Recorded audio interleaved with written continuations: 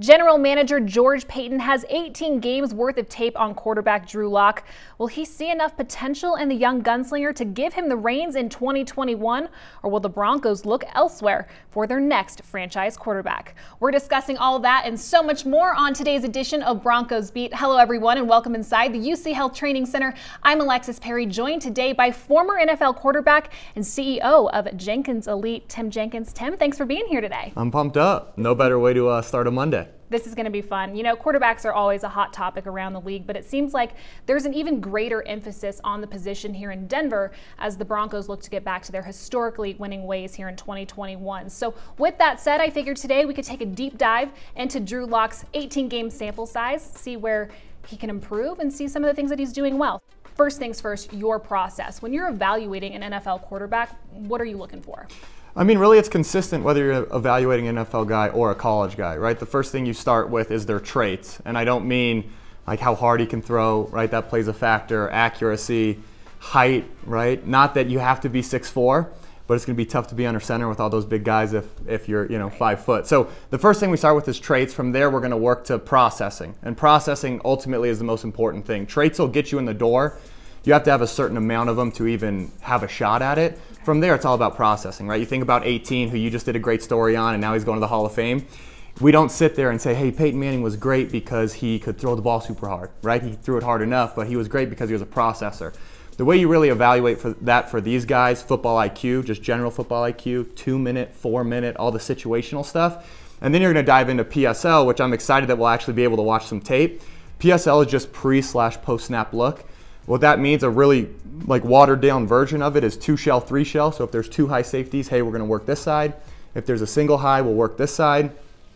That's kind of oversimplifying, I guess, the process that an NFL quarterback goes through. But that's just generally what you're going to look for and what you want to see, whether it's a college guy or a quarterback going from year 1 to year 2 or just progressing throughout his rookie season. Well, when George Paton was hired, one of his top priorities was to really get in and start looking at the tape of all of these players, but we have to assume that Drew Lock was at the top of that list. So as someone who has studied Lock's game, what were your biggest takeaways from what Lock has put on tape over the past 2 years? Well, first thing, you got to throw 2019 out, right? It's not the same offensive coordinator. Why? And so in reality, the NFL, we run the same concepts, right? 80% of the league runs the same concepts. You'll have Cliff Kingsbury in Arizona who does nothing similar to anybody else. So you're throwing 2019 out because while the concepts are the same, the verbiage is different, the personnel is different, and really there was no pressure in 2019. Drew got thrown in late in a kind of situation where if he's good, it's awesome, and if not, nobody's really going to care because the team had struggled so much. So I think you throw 2019 out and you've got to evaluate 2020 in a vacuum.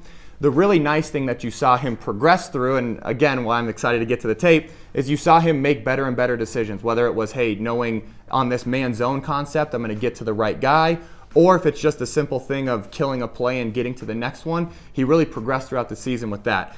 The football IQ side of it is what we really wanted to see, or what I wanted to see throughout the season grow, and it has grown, and I think it's something the fans should be really excited about. Okay, so it sounds like Drew Lock is beginning to process the game at a much higher level, but that's the mental side of the game. So what do you see about him in the physical side of his game?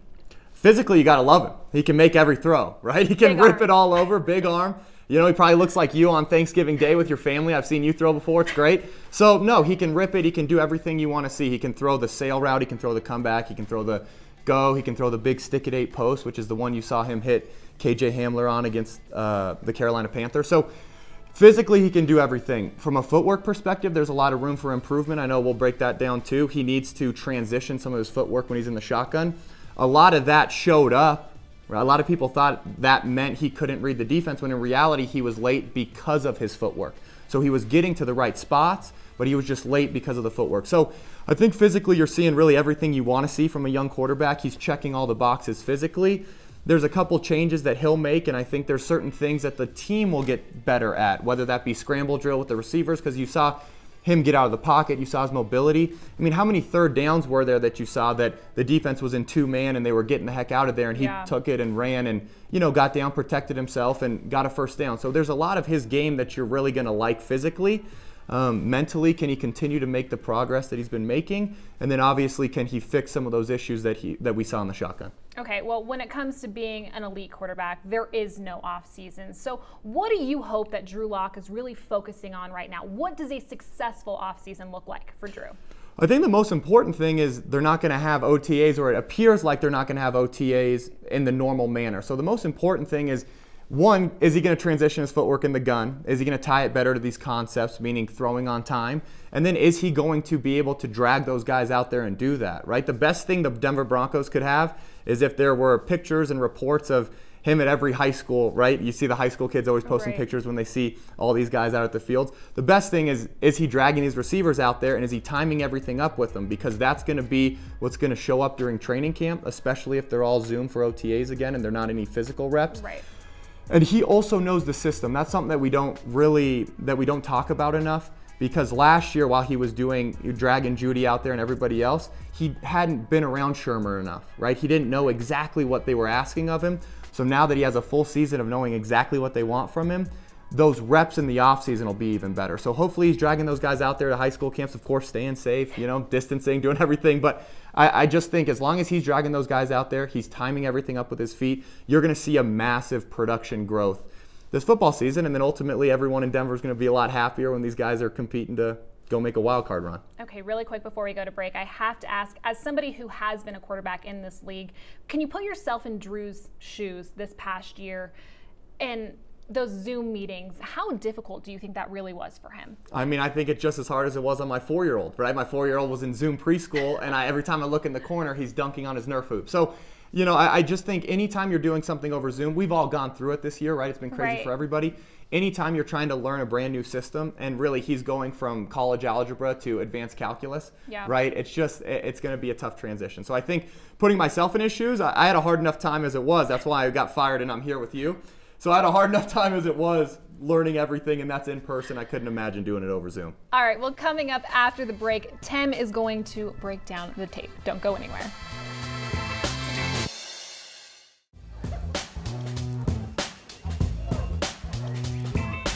Welcome back to Broncos Beat. Alexis Perry here alongside former NFL quarterback Tim Jenkins. Tim, I know last year people were really critical of Drew Lock's ability to recognize what the defense was doing and then hit the right receiver. But I do feel like that is something that we saw improvement in over time. It definitely got better, but they should be critical early on, and that's what we're going to jump into the Raiders tape to see. So the Broncos are in 12 personnel, meaning 1 back and 2 tight ends. So the back is the HYF. Anytime you have a number system, first one's back, then tight ends. You minus from 5 and you get your receiver, okay? But we both failed math, so we'll skip that. Right. We've got these 2 guys that you need to watch. We're going to jump shift these guys. That's what we called it in St. Louis. If these guys run with him, it's man. If they just bump, right? We just bump. Yep. It's going to be zone, okay? Watch, and then you tell me what is it. Okay, boom, shift. Are they running with? It's man. It's man to man, okay? So we know it's man. The Raiders are in cover 1 robber. Man-to-man here, man. You see combo on the back. What that means, if the back releases here, he'll take him, and then he's the robber. Okay. If he releases there, which is where he goes, 38 takes him, and then our robber's here. You go ahead and point that safety. That's our center fielder. He's playing deep. No one deeper than you. Okay. They tell those guys deeper than the deepest. Okay. Gold Jacket Steve knows that better than anybody. Okay. What we've got here is H-flat. You're going to see this corner route, and you're going to see the flat from the back. Right. Okay. That's our zone side.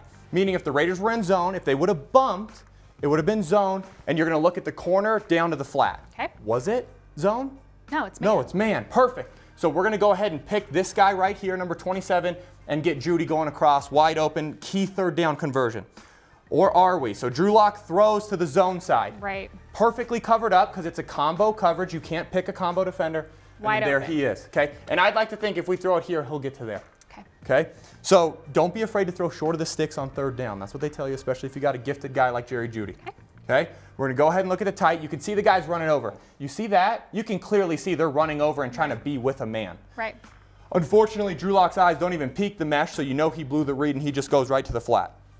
Watch him. Boom, right to the flat. Throws it out there. It's a tackle, and unfortunately, this is 3rd down, so now we're not only backed up, but we're punting. Changes the whole game field position. But Week 17. It gets better. The only slight difference, and we'll get to it, but it's same thing. Cover 1 robber, you see the combo on the back. Yep. Everyone else man-to-man. The only difference at all is now we're in mesh H bullet, which means, hey, go ahead and peek the bullet. Yep. Because if it's man-to-man, we want to throw a touchdown, right? Instead, the bullet's not going to be there because the backer does a good job. We want to pick this guy. You got him circled right here, okay? Let's go ahead and watch the pick. Boom, do you see that? There he is. Perfect rub, right? You're getting close enough to bother him, but you're still giving him space to where they don't throw a flag. This is ideal pick, okay? Drew Lock sees the bullet's not there, gets to it. And again, this is what's so critical. At home, it looks like a 3-yard throw. Me and you both could do it, right? In reality, you have to have a special set of brains up top, football IQ, to process the information and get to the right guy. So watch his eyes. He looks to the bullet to make sure it's not there, then works to the shallow, who's running wide open because of the pick. Exactly. And now we convert a 3rd down that then goes on to score. So that's the difference between converting and not converting, is making sure your eyes are in the right spot. Perfect. So that's perfect. That's growth. That's what I was talking about. We want to see him grow. That's growth, but that's also a little bit of eye manipulation. We all know that the best quarterbacks, the Tom Bradys, the Peyton Mannings, they use their eyes to move defenders. Clearly, this is something we've seen. Huge fan of how you teed me up right there. I'm a big, big fan of that. We're in 11 personnel, 1 back, 1 tight end. The Carolina Panthers, this is really simple eye manipulation because the coverage is just cover 3. We've got deep third, deep third, deep third. Okay, you always do it based on how many guys are deep. If I were to tell you, hey, cover 4, how many are deep? 4. Boom, we're on. We've got curl flat, mid hook, curl flat. Got it. Curl flat means you play the curl if someone's in the curl and then get to the flat. So if you're the curl flat defender and someone's in the curl, what do you do? Defend the curl. Just cover them. Leave the flat wide open. We'll deal with that later, okay? They're in cat, which just means our cats versus their cats. We're going to go ahead and run by them, okay? We've got the action 6 to the top, which is just a big roll in. Nice. This is a middle of the field closed or open. If it's open, meaning there's wide open grass, go ahead and run the post. If it's closed, run the seam. Okay. Peyton Manning basically, let's go ahead and say he patented this route. He would throw it all the time to Stokely, everybody else. Anybody who played slot for Peyton Manning ran a bender. Okay. You're going to see this safety. Okay, he's supposed to be deep third, but we're going to get him to jump that. So I want you to watch this. These two guys, this slice with the abort on the OP pass, that's what makes this whole play work. They pick up that guy on the edge. Boom. So look, you can see the edge pick up there. And then watch Drew Lock. Where's he looking? Jerry Jeudy. He's looking at Jerry Jeudy, and that's going to get this safety to drive. So go ahead and watch this safety, leave the center of the field. Perfect. Boom. KJ Hamler's going to be wide open. It's not so easy, though, because all I remember getting on Twitter and seeing, I could make that throw. The guy's wide open. Well, okay, would you have baited the safety? Probably not. Watch him again. Watch his eyes. We highlight it every time, but watch his eyes. Okay, boom. You can see him looking at Jeudy right there. Best part of this play, we're about 60 yards out, and Jerry Jeudy already knows. Boom, touchdown. Okay? But that's basically 6th grade eye manipulation. Okay. This is a way better clip. Okay? LA Chargers. 12th grade? Now let's go ahead and call it, like, I don't know. Professional? Yeah, grad Professional school. Football? We got 11. Okay. We're in 11. 1 back, 1 tight end. Okay, this is combo coverage. We've got quarters to the top. Quarter, curl, mid hook. We've got man to the bottom. So this is what, right? The zone man combination coverage. This is the guy we have to move. That's the robber defender, okay? The robber, we want to get him to take Jerry Jeudy here. We'll show you the Broncos play here. Just cat really F grabber, F over, whatever you want to call it, F cross. We want to get this guy to run with Jerry Jeudy. Right. Does that make sense? Makes all the sense. Okay, so let's go ahead and watch Drew Lock's eyes. Boom, okay? He's over here. What's this guy doing already? He's coming down this He's getting out of there, right? He's going to go double Jeudy. He's going to bracket Jeudy, and we're going to open up our deep over here. So watch this. He gets out of there, deep over, runs wide open. Okay? Perfect. Perfect. Perfect. Right? We'll go ahead and see it from the tight because the tight's a little better, honestly. This guy's going to be out of my screen. Right there. A lot of hair, and he's going to fly out of there. Okay? Watch him. He's running so fast. Boom. Hair starts flowing. We know we can replace it with the deep over, and we do. And honestly, that's a big-time throw. We forget that that's 22 yards on the opposite numbers. That's as good as it gets. Okay, a masterclass in eye manipulation, but I know every Drew Lock critic out there is like, his footwork's bad. Why is his footwork bad? I've said that. I've said that. So put me in the critic, put me in the apologist. I'm basically one of everything. So here we go. What we've got is, again, 11 personnel. You see it, H and Y. We're good to go there. We'll go ahead and fast forward that. He's just going to bump the back. This is 2-man, meaning we've got 2 guys deep. Remember, everything starts with the deep. We got 2 guys deep, and we got man underneath. Just man to man. No combination on the back, do we? No. Nope, just 1 guy on the back. We want to throw outs against man coverage. Anytime you have a speed out against man, it works. Run away. The issue is we've got the right foot back. Okay. Okay, so when he's right foot back, what he's got to do is then punch and hop, and it's going to force him to be late. What we'd love to see him do, especially year 1 or 2 in the NFL, flip your feet, put your left foot back, just catch, flip, and go. Okay. Okay? Young New England, young Tom Brady, left foot back, throwing on time. Old Tom Brady puts his right foot back, so does Aaron Rodgers, but honestly, you could blindfold Aaron Rodgers, turn him around, snap it to him, and he'd still figure it out. And they're so let's Hall go of ahead and Famers, not judge off of that. So we're going to watch here. Boom. You see that little hop? Yep. Let's play it back one more time so you can see that hop. That little hop is what makes him late.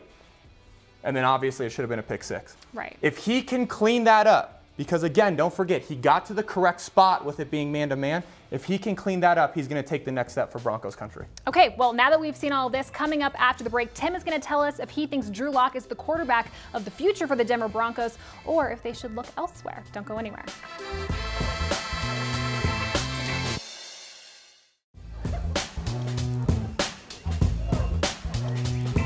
Thanks for sticking with us for this final segment of Broncos Beat alongside Tim Jenkins here, the former NFL quarterback and quarterback whisperer here in Colorado. Tim, you have given us a well-rounded assessment of Drew Lock's processing and mechanics, but now let's move on to the system that he's playing in. What is your overall impression of Pat Shurmur's system and how Drew Lock fits within it? First, I don't need you saying quarterback whisperer because Twitter already gives me a hard enough time for that.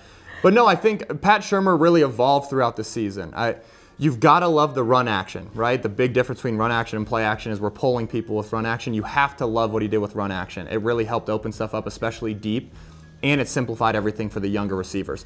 The play action game where they're in pass pro and it's just the quarterback and the running back, that looked great as well. So I think run action, play action, you've really got to love what he did. The quarterback movement series when they would do all the power play action boots and then get out of there, that was stuff that I hadn't seen on tape before. So I think it was really innovative, and I think it was him pushing the envelope a little bit. The drop back stuff is obviously what we talked about on the board and where we want to continue to see that growth and improvement. So I think from Pat Shurmur, you really like the innovation later. There was a 2-point play at the end of this. It was in the Raiders game. There was a 2-point play they did.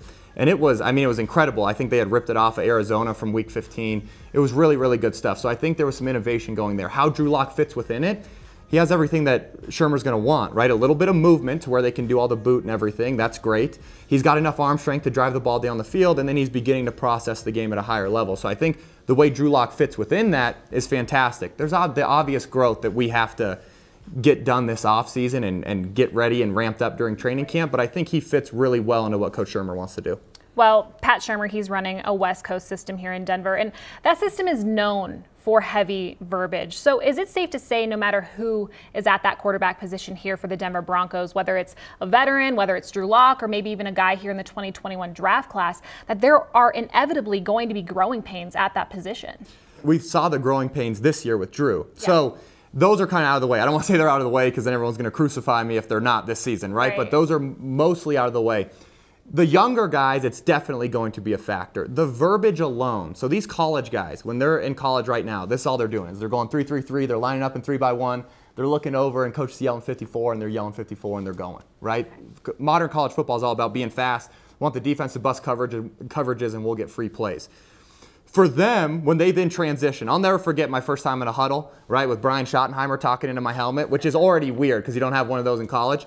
And he's, hey, twins right gun, scat right, F counter, cat, F ship, right? And you're just sitting there like, dude, I have no idea. So then you break the huddle and then Tavon Austin looks at you and says, hey, what route do I have? And I'm like, dude, I don't even know what we're running here. So there's a lot that already goes into it. So these guys will have a massive growth just from the verbiage aspect of it. And Coach Shurmur, I would anticipate, isn't slowing down for anybody, no matter how high we take you in the draft. So that's going to be an issue. I do think the veteran aspect of it, that could be a solution because anytime you've been in the NFL, you have similar concepts, especially if you're from one of the West Coast trees, you'll be used to a little bit more verbiage. Right. So those guys coming in now, they would have a little bit of a head start on where these rookies would be. So I think it's going to be a lot about the direction they want to go with the organization, but the verbiage is something that, it's seriously like learning a foreign language. And right now, modern college football is more or less 6th grade. So it's jumping from 6th grade to learning a foreign language. And if there's anything I learned taking Spanish 2 in 7th grade, it ain't going to go well. So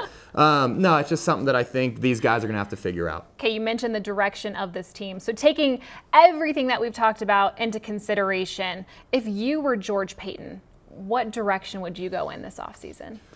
Well, this is twofold.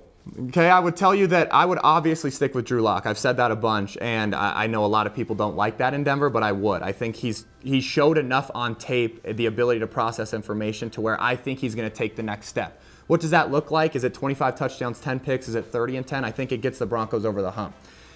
The next thing you have to evaluate is, I think the reason people are feeling added pressure is they've been sold that this 2021 draft class is unheard of, right? We were also sold that with a kid named Jared Goff from Cal and Carson Wentz from North Dakota State. Two you can't miss prospects, both franchise guys.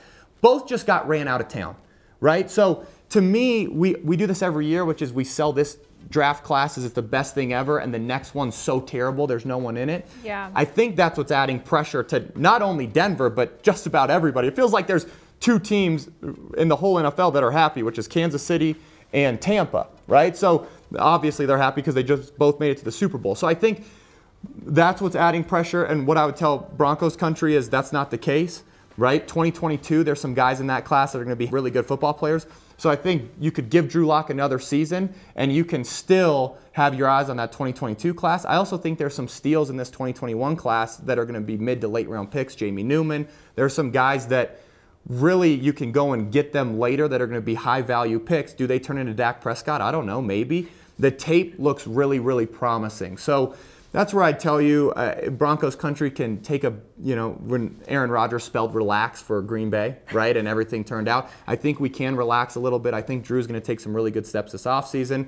And then if you couple that with whether they grab a free agent quarterback or they draft a more value pick later, I think there are a lot of options for Denver if they don't go quarterback at 9.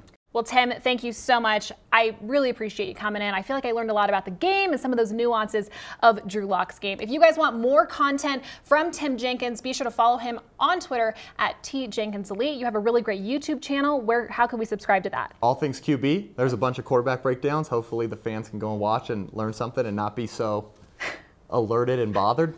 A lot of breakdowns there on YouTube. And if you guys want to work with him, just head to JenkinsElite.com. Like always, I will see you same time, same place next Monday.